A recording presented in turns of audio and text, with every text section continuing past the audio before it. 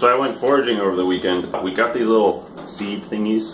They come in these pods, and you can just find them in Central Park. And apparently you can roast them and grind them up and make like an herbal coffee with it. So we're gonna try that. Step one, clean. We're gonna take them out of the pods. There you go. These are all rinsed. Put them on a cookie sheet. And he said we have to cover them because they pop. Cover them and roast them at 300 for 3 hours. They're going into the oven, chat. See you in 3 hours. All right, my roasts are done. I can't lift this up, it's too hot. I'm gonna let these cool. Okay, next step, crack these open. Ooh, look at that. We've got a thing in here. I got the seed out. Maybe cutting needs to be easier. It says slice. Try crushing the blade. Try crushing it with the side of the blade. Get a hammer and sit on the floor and crunch them. I have good ideas. Talk to the camera. I'm not talking to the camera. My tiny vegan floor. Ow! No, that one's not cracking. First one cracked pretty easily. Damn it.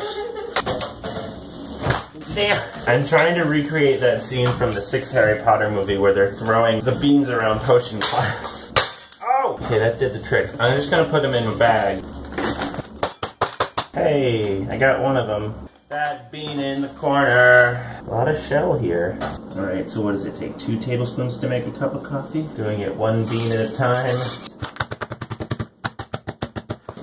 Yeah, bean. Alright, about 15 minutes later and I've got like this much.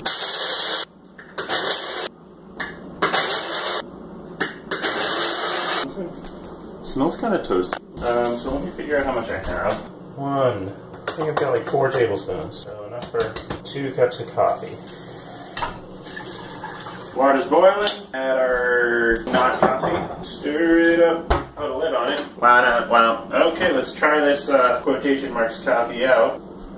Kind of like a bitter, a little bit like chicory. Got a bit of a roasty flavor, but it was a lot of work for a cup of coffee.